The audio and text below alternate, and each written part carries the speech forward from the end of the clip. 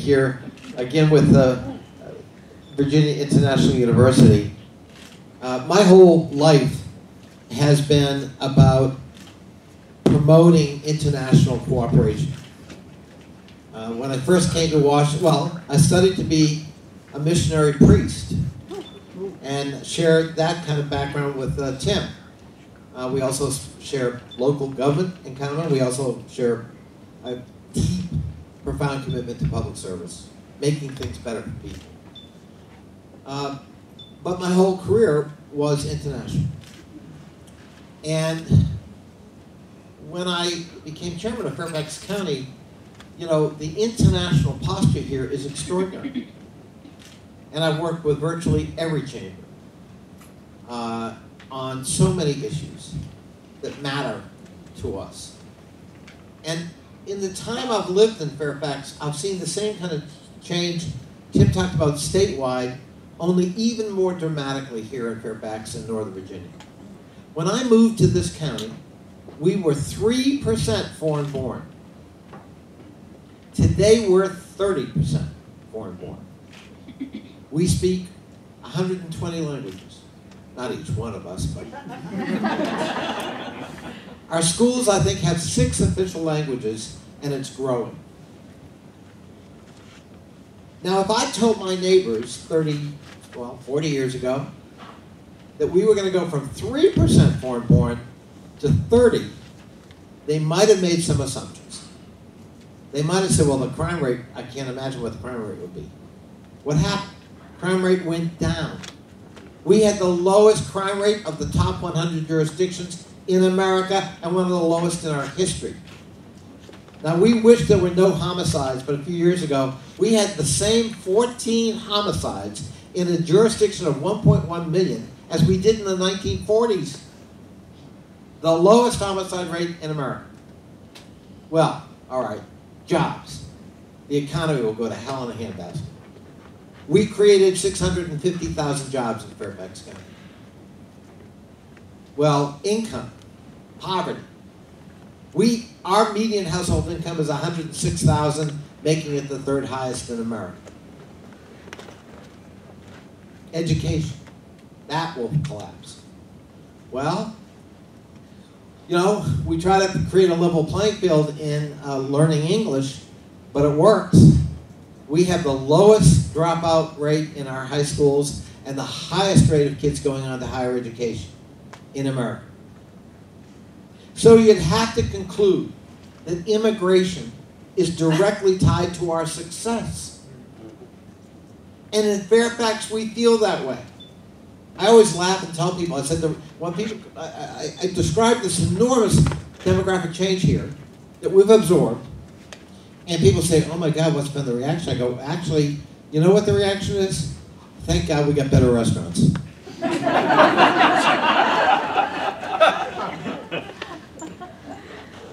And that's how it should work. That's America. We need to be refreshed. We need to remember our roots. I'm the grandson of an immigrant, who, by the way, came here to America, my grandmother, with no skills. There's a crowd that doesn't want unskilled immigrants. Well, my grandmother was an unskilled immigrant. She worked hard. She brought her invalid mother over from Ireland and her 2 brothers. They call that chained immigration. I call that family reunification.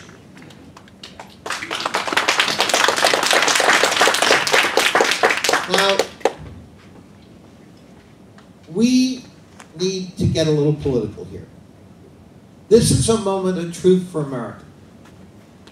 And all of us need to be involved, wherever we came from. It is not okay for the President of the United States to begin his campaign by saying Mexicans are rapists. It is not okay for one of the first acts of that president to ban an entire religion virtually from coming to the United States, as if they're all of one kind and they're all a threat. It is not okay for the President of the United States to repeal DACA protections, putting at risk 700,000 dreamers, one of whom was my guest at the State of the Union address this year. young girl from Bolivia. She came here when she was 1. She wouldn't know Bolivia if she fell over it. She's from Annandale. She didn't know she was undocumented until she went to get her driver's permit at 16. And her parents had to say, something you need to know. She's a scholar. She's an athlete. And in her spare time, she mentors kids in grammar school who have learning challenges. If you met her, you'd be so proud of her. I am. She's as American as anyone else. And it's not okay that she lives with a threat every day that she could be deported. She is a fellow American, and we need to regularize that.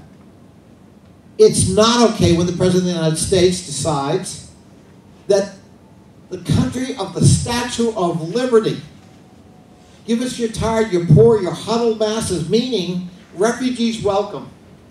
We'll protect you. That's what America is. He's cut the number of refugees from 110,000 2 years ago to less than 30,000 this year, officially. That's not who we are. That's not who we want to be. It's not right, and it disrupts families, and it ruptures the whole fabric of our community. We have to reverse it. People like us have to stand up to it in position of authority. And we're going to do that.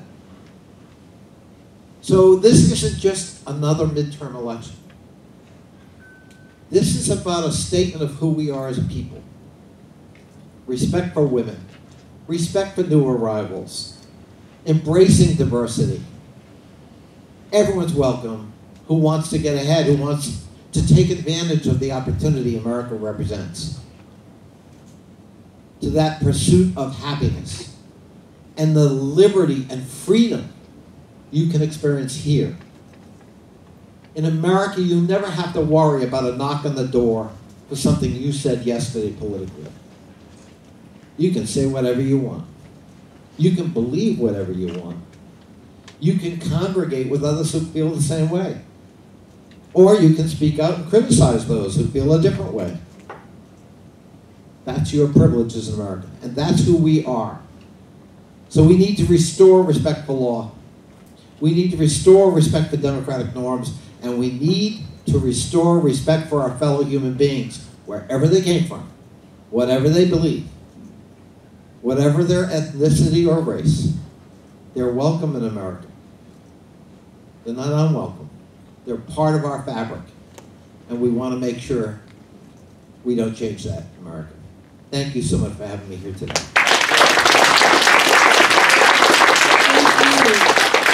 Appreciate this. I want to remind everyone that Virginia International University is live streaming this event, which is fabulous. Oh, wait a minute. No one told me that.